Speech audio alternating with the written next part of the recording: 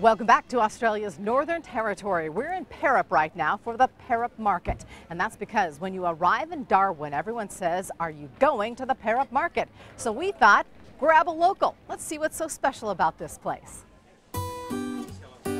And who better to grab than the guy who runs the place? Bill Baldwin knows the Parap Market inside and out. What is it about the Parap Market that makes it such a destination spot?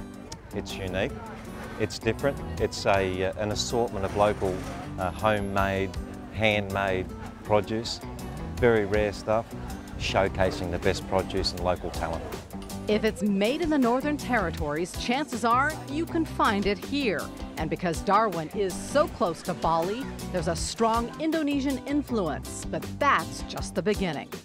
We've got over 100 nationalities represented at the markets. One of the requirements to be a stallholder here is that your product must be handmade, preferably produced locally, and must be unique. Everyone told me if you go to the Parap Market, get some laksa. Yes, yep. And yati laksa. Yati laksa. What's this laksa? Well, let me tell you, it's an Indonesian soup with coconut milk, spices, meat, and noodles, and it is to die for. Tasty dishes like these, handcrafted items for sale, even a massage thrown in for good measure, all make the Parap Market a Northern Territory shopping experience that can't be missed. I think every day of either sightseeing or shopping should end with a massage like that. Hey, let's check back in with our colleagues at Evening Magazine in Seattle. Good day, Megan. When more than 10,000 people show up at the Tacoma Dome this Friday to hear the words of Nobel Peace Prize laureate Desmond Tutu, they'll also be hearing another amazing voice. Tacoma's Crystal Aikin has been singing in church choirs since she was 6 years old. A few years ago, she won the American Idol of Gospel Singing Competition's BET's Sunday Best. I got to meet Crystal on her first day back to her hometown church since that big victory.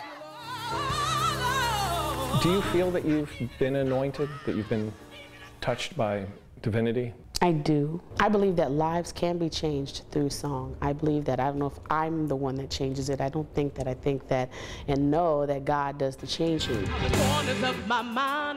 know when I get on a platform, I feel this energy, you know, to go forth and just be who I am. And who I am is full of energy. The former emergency room nurse is now a full-time, award-winning gospel singer, so in demand, she's moved to Dallas to cut down on all that air travel. She says it's a real honor to sing in front of Tutu and before so many fans in her hometown. She'll be bringing her trademark energy to the Tacoma Dome. Hope that wooden roof stays on.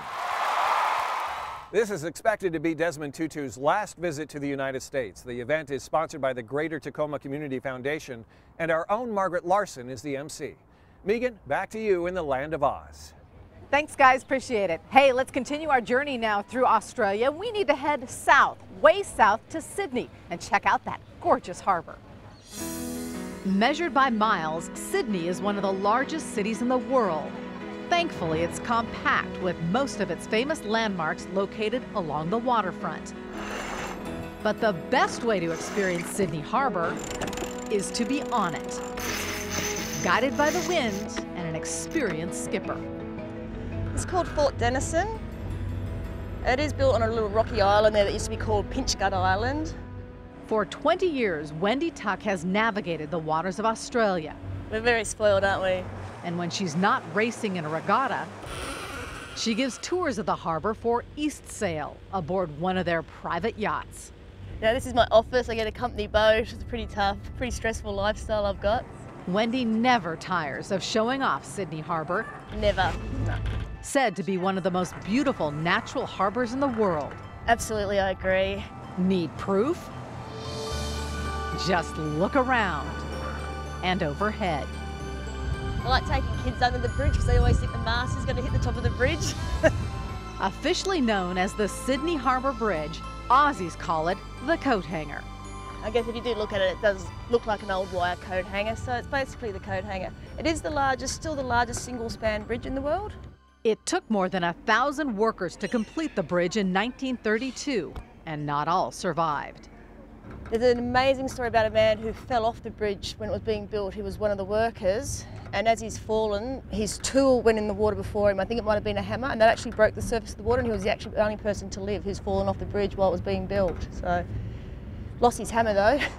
The bridge dominates the skyline, but certainly doesn't upstage Sydney's other recognizable icon, the Opera House, the busiest performing arts center in the world. It too has a nickname. Oh, the Sinking Nun. That's about the only one I know. Instead of one huge opera house, there are many theaters beneath the building's famous segments or shells, designed by Jan Utzon. When he designed it, didn't actually have a way of building it, and someone came up with a way of building it like orange segments. Whether seen from starboard or port, these are the sights that have tourists going overboard for Sydney. Lots of different things to see all the time. And setting sail in style. You don't have to be a multimillionaire to be out here. You can get on a boat quite easily, and it is accessible for everyone.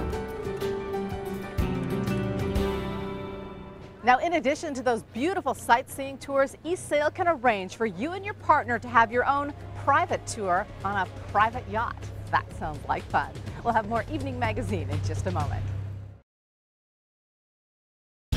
Coming up tomorrow night on Evening Magazine, we continue our tour of Undiscovered Australia with some of the wildest wildlife in the world. Come within inches of Australia's most notorious predators and get a rare look at the Outback's spectacular birds. Plus, go crazy She loves scratches. for the incredibly cute critters in Sydney.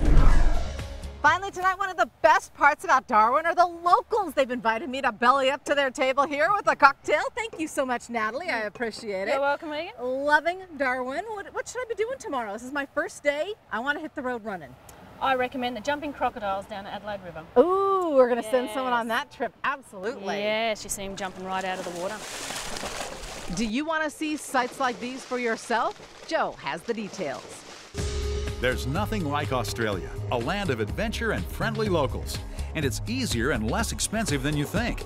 For a limited time, Down Under Answers right here in Seattle is offering Evening Magazine viewers the chance to visit Sydney and Australia's Outback Northern Territory and save almost $2,000. Find the information at king5.com. Megan, back to you. So I think it's going to be a whole lot of fun, but I got to say the best part of my trip so far is hanging out with some Aussies. Thank you guys. Cheers. Cheers. Good night, everyone. Travel support provided by Qantas Airways, with daily flights to Australia featuring outstanding service, premium food and wine, and the finest in international travel aboard the A380 aircraft. Go to Qantas.com to plan your visit. Enjoy the journey.